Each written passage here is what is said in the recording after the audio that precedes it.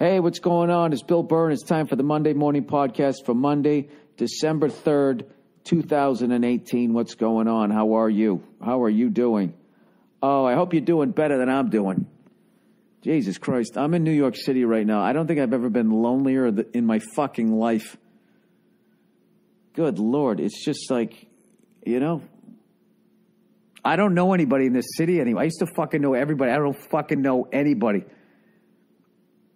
Looking for a familiar face. It's crazy. I'll tell you, this city, when you're 50 versus when you're 25, is completely different. So if there's anybody in their 20s living in New York, and I know you got a shitty fucking living situation like most people, but that's your time, dude. It's your city. So fucking enjoy it. Jesus Christ.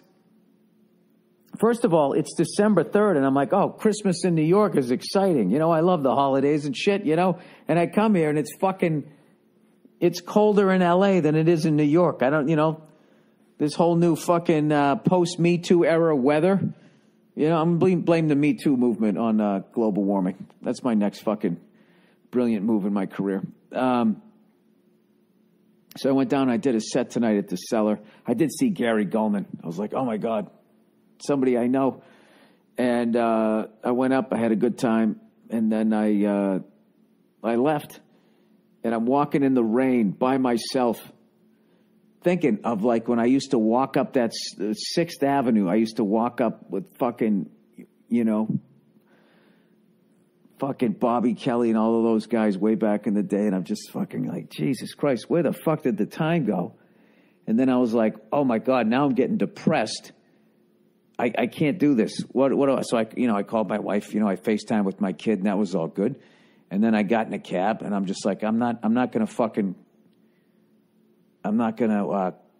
you know, what is it? Whatever. You know, you have like a fucking sad thought, and then you fucking just cling to it. It's like, I'm not fucking doing that. I'm gonna get myself in a better goddamn mood. So I came home. I watched a little bit of football. You know, I watched the end of the fucking Steelers and the Chargers. We got the Chargers, the Steelers, the Sharks, and more. Anybody in Boston remember that? MVP Sports, when they had the fucking employee do the commercial? Come on down to MVP Sports. We got all the jerseys. We got the Sharks, the Steelers, the Chargers, and more. I watched that game. And right as I go to shut it off, it's that fucking infuriating / depressing fucking commercial, where it's the dad with his daughter, you know, and she's getting older, and he has his favorite fucking song, which is the most depressing thing ever. It's a song of regret. I wish that I knew what I knew then when I was younger. Whatever. Now, what I know now, whatever the fuck. I'm like fucking mentally dyslexic, so I don't know how the exact thing fucking goes. And then in the end, she fucking goes away, right? So that's the whole song of fucking regret. You know what I mean? Like, oh, I'm looking back. Jesus Christ, I wish I fucking, you know. I don't need to hear that. That's the soundtrack of my whole fucking walk home. You know? And I'm sitting here, and that stupid commercial comes on. And as if that commercial isn't depressing enough, especially on a Sunday night.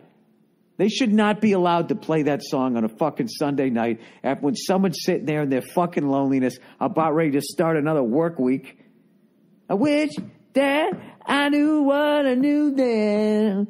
Now what? I wish I knew what I wish that I knew what I know now. That's it. When I was younger, whatever the fucking song is.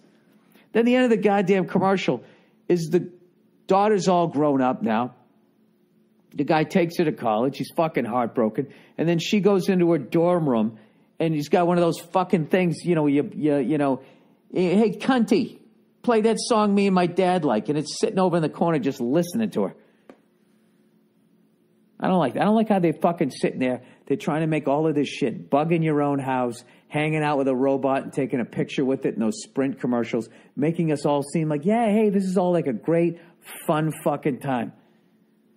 Or maybe I'm just lonely and I'm looking through it like, you know what, too, is I'm not fucking drinking either. And I swear to God, if I was drinking right now, I would go to a bar by myself. And that's how you do it. That's the most healthiest way I ever figured out how to combat loneliness on the road, is to go out, drink alone, get shit-faced, and then come home and pass out. and then you don't come home sober to an empty room.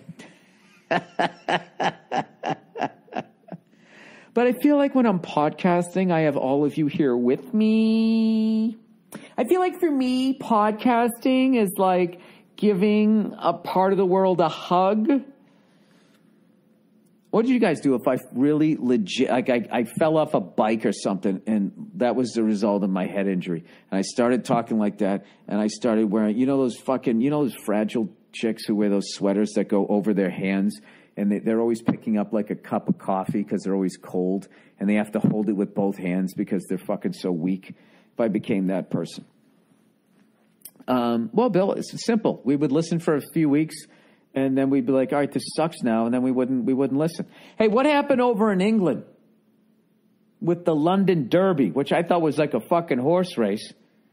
This team that I never even heard of, I guess was up 2-1 against Arsenal.